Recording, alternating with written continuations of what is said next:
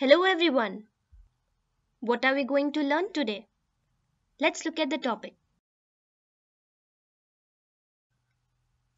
Did you see the topic? Using the mouse. This is the sign for mouse. Now, I'm going to tell you the uses of mouse. Monitor and CPU are the parts of computer. Mouse and monitor are connected with the CPU. All parts of computer are connected together to perform a task. Mouse is used for selecting icons or objects and opening or closing a program. The computer mouse looks like a real mouse. Take a look at this picture. Like mouse, it has a body and a long tail. There are different parts of a mouse. Let me tell you. Left button. The left button on a mouse is used to click, select an object, opening or closing a program, and used as a pointer. Second is scroll wheel. The scroll wheel that is located in the middle of the mouse is used to scroll up and down on any page.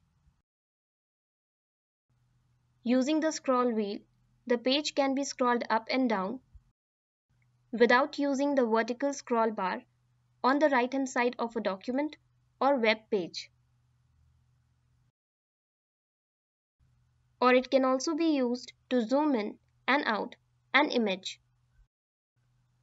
Third is right button. The button on the right side of the mouse is called as right button. The right button on a mouse is typically used to provide additional information and properties of an item selected. There are different types of mouse. Let me tell you. Wired mouse. A mouse that is cabled to the computer. Another type of mouse is wireless mouse. It is a mouse that connects to the computer without a cord. Do you see that? It is wireless. A cordless mouse has a small receiver that communicates with the mouse. The receiver connects to the computer via a USB port, and then it is ready to use. So these are the two types of mouse. What are the functions of a mouse? Let me elaborate. Pointing. When we focus the pointer to any object on the desktop, it is called pointing. Next is clicking.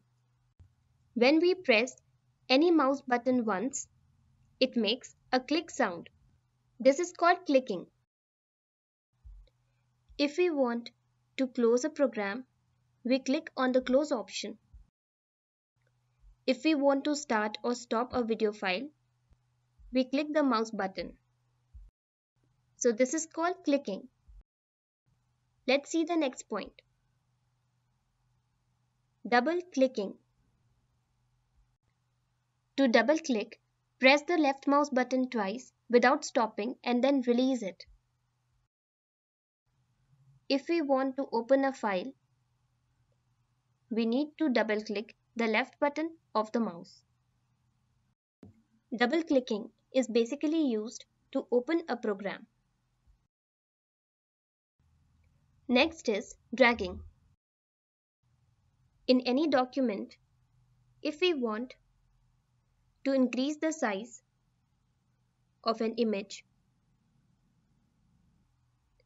then we need to press the mouse button without releasing it and move it left, right, up and down. This is called dragging.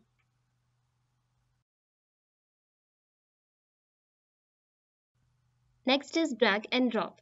Earlier we discussed about dragging. And now we'll see what is dropping. For instance, if you want to move a picture from one location to another, then first you need to select it and move it from one position to another. Do not release the button while dragging, and while dropping, lift your finger off the screen. This is how it works. Mousepad. A mousepad is a surface for placing and moving a computer mouse. It is a small flat pad on which the mouse is kept and moved so that the movement is smooth.